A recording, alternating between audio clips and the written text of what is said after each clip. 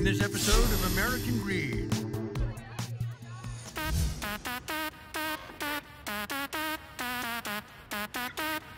Madison Square Garden. The legendary venue has hosted the world's biggest pop stars over the years. But in January 2018, the Garden stages a different kind of star. Here comes Adam, and he's like 6'6", he's got his long wavy hair, he's usually got his black leather coat or a white t-shirt. He comes out and he just takes over the room. Hello, WeWork. Hello, global citizens of this earth. It's Adam Newman, the founder and CEO of co-working company WeWork.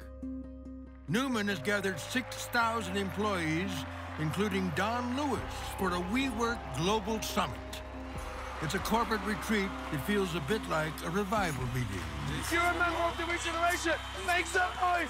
He gives off positive energy, he makes you feel alive, and he sounds like he truly believes in what he is saying. When you do something that comes from the heart, when you find your passion, you bring it together with intention. It's like when you turn on that TV channel and there's like some televangelist and they call someone up and they touch them on the head and like, oh, you're cured of cancer.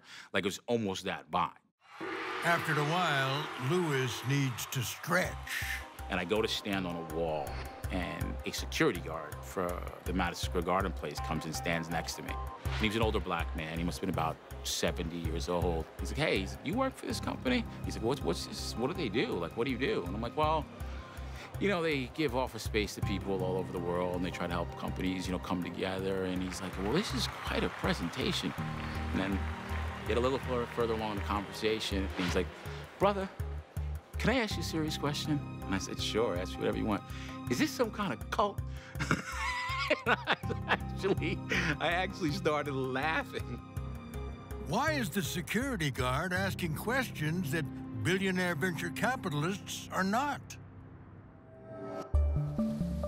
Adam Newman's story begins in Israel on a kibbutz, where he spends his middle school years living with his older sister, Adi, and his mother, who is a doctor.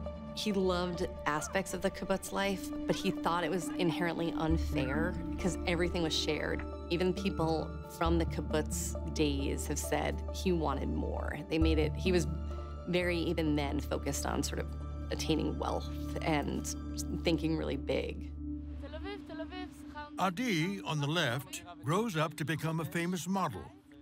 And in this Israeli TV footage never before seen in America, Adam says he's going to follow his sister to New York.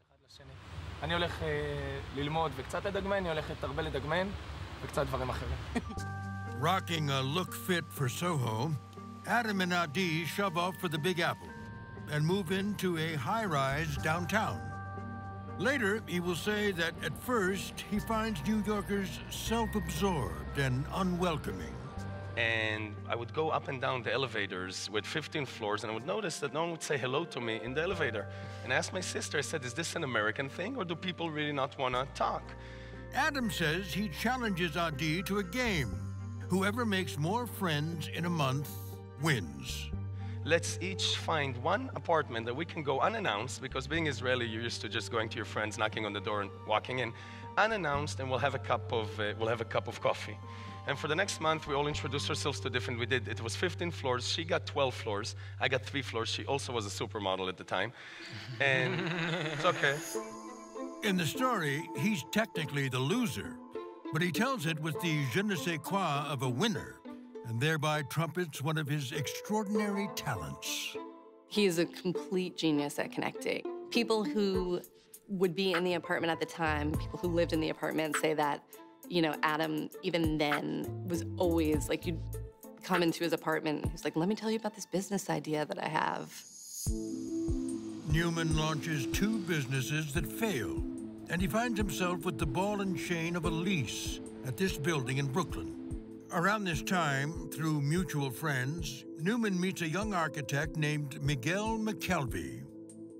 He and Adam would go on these long walks and just sort of brainstorm ideas. Adam was, you know, always just restless, always hungering for the next big thing. Adam knew that co-working existed, and he started saying, what if we just took one of these floors of this building that we're working in? We could subdivide it. We think it could be a great business.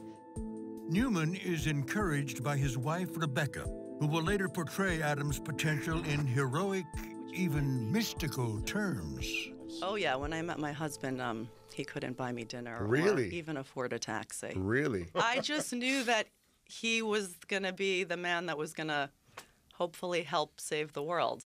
He can manifest anything. He can literally make things appear out of thin air. Never seen anything like it. Wow. Yeah. With Rebecca at his side, telling him to shoot for the moon, Newman and McKelvey strike out on their own. They call their new venture WeWork. It really felt like the start of an era. Lisa Skye is WeWork's second employee. That means she does a little bit of everything. I was the founding community manager, is what I have on my LinkedIn profile, but that meant I was responsible for sales, tours, billing through our QuickBooks software system, IT, because my IT person was in high school at that time. So I was in the data closet connecting the wires to make sure people could get their internet use, because that's most important, and whatever needed to get done, that's what I was doing. It was fun, it was really intense, it was around the clock, but people, felt like they were all together building something huge. WeWork signs long-term leases with landlords, usually for large urban lofts. Then they subdivide the space into small, glass-walled units. They'll make money as long as they pay less in rent to the landlord than they collect from all their tenants, which WeWork calls members. Why would you take out a 5-year lease or a 10-year lease? We'll give you a month-to-month lease. We're gonna take care of the receptionist. We're gonna take care of the coffee. I used to say you have a bigger commitment to your cell phone than you do to us. They'll charge you a $150 cancellation fee. We'll just let you go with 30 days notice and give you your deposit back. And the second part of it was they were selling the coolness of the space. They were selling the vibe. The common space, kind of looked like a rainforest. Justin Zen runs a startup from his kitchen, which happens to be in Hell's Kitchen. When he needs more space, there's one obvious choice: the place where startup dreams are made. They did a great job just selling that pitch, right? If you don't want to be in a boring, old-fashioned office space, come to WeWork. We're gonna make your life great. WeWork expands quickly, and a positive buzz surrounds Adam Newman. He starts hanging out with titans of high tech and seeing how well they're living. WeWork is growing fast.